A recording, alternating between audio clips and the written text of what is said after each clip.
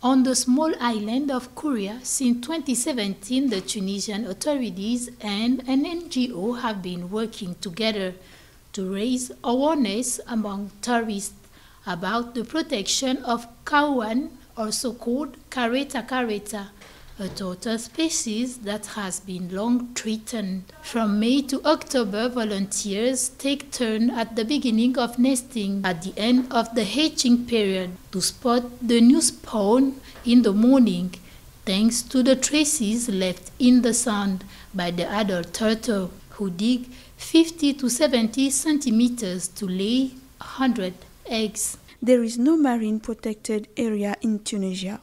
This is the first one that will be created with 3 other sites. There are several threats to marine turtle at sea, including accidental fishing, plastic pollution, destruction of netting areas.